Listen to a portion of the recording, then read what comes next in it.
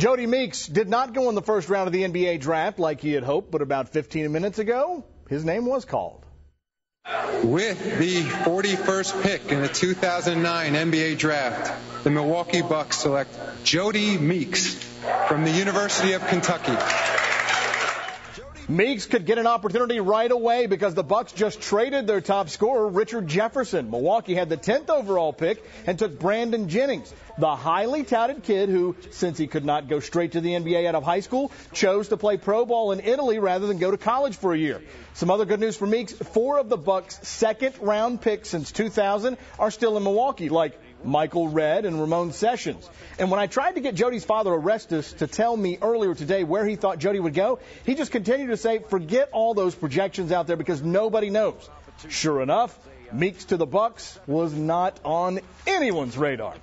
Now, UK coach John Calipari, he was at Madison Square Garden for the draft tonight. His former player at Memphis, see him right there, Tyreke Evans, goes 4th overall to the Sacramento Kings. Calipari even had a hug for Mama. You're going to see that coming up here. Of course, Derrick Rose was the top pick in last year's NBA draft. There's that hug right there.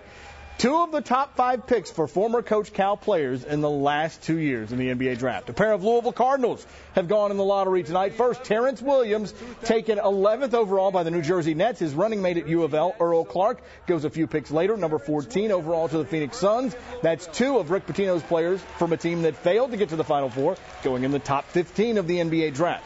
Well, you saw Terrence Williams going to the Nets. So is Western Kentucky University alum Courtney Lee. He has been traded tonight, along with a couple of his Orlando Magic teammates, to the New Jersey Nets for Vince Carter.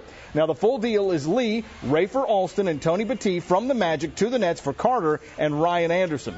Back to UK basketball, someone expected to pick up some of the scoring slack left by Meeks' departure. John Wall, the Cats' top recruit and the country's #1 prospect, has received a qualifying test score to be eligible this fall. That according to Dave Tellep of Scout.com. Speaking of freshmen, the Freshman All-American Camp has just started today at UK's Joe Kraft Center. But these are not college freshmen. They are the top 100 rising high school freshmen in the nation. That's right. And UK has an early start on them by having all these kids see Kentucky's facilities firsthand should the Cats become interested in any of them down the road. When Coach Cal got the job, we felt that that was a perfect opportunity for us to really capitalize on the buzz that Coach Cal has brought to Kentucky.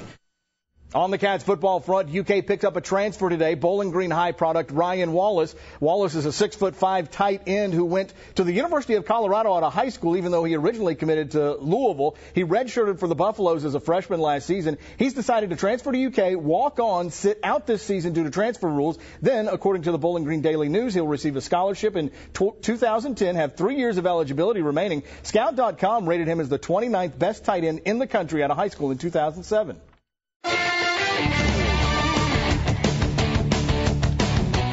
Reds trying to avoid the sweep in Toronto. Joey Votto with a tie-breaking homer in the 7th, one of 4 hits in just his 3rd game back from the disabled list. First home run since May 26th. And to top it all, he does it in his hometown, Toronto. Reds win 7-5 thanks to Votto's game-changing blast, making it the Jack Kane Ford play of the day.